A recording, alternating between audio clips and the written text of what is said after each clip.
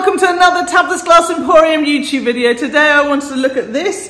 This is using some of our new pattern bar stock to make this cute little trinket dish.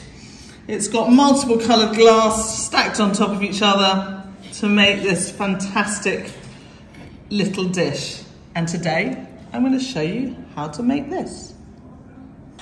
So I've cut the glass off centre. I don't want the pattern bar directly in the middle, so it's slightly to one side.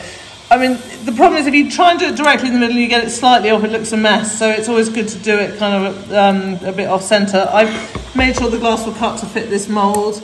So on the bottom I've got, on one side I've got my, at the moment, green, blue and purple. There will be a reaction between the blue and the blue and the green. I don't mind that.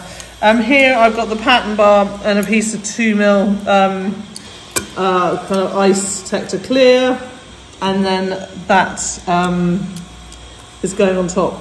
Now I think I'm going to put some little dams around this because I want to keep it really sharp.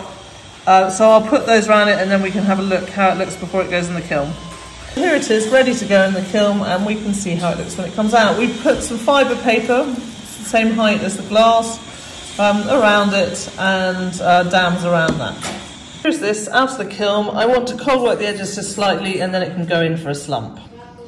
So here this is nicely cold worked. I've just sort of ground the edges off a bit to make sure they're nice and smooth, and also wanted to really make sure that it was visible, the kind of 3-colour edge to the piece.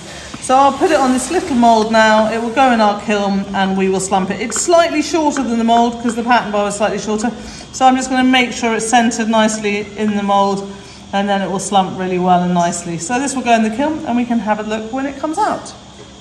So here it is out of the kiln and nicely slumped. I love the way this has turned out. The pattern bar looks amazing. It's got such, transparent glass in it that you get such nice depth. You can kind of see down into it. If I hold it up, you can kind of get light through it, which is such a pretty piece.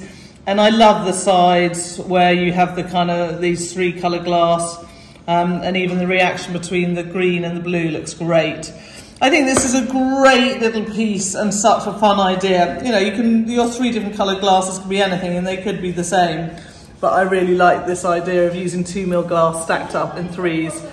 I hope you've enjoyed this video. Remember, please like our videos, share them, subscribe to our channel. You can subscribe to our newsletter at tabithasglassemporium.com, where you can get these pattern bars and all our amazing marini and stringers. We are the sweet shop for all your glassy needs. Until next time, happy fusing.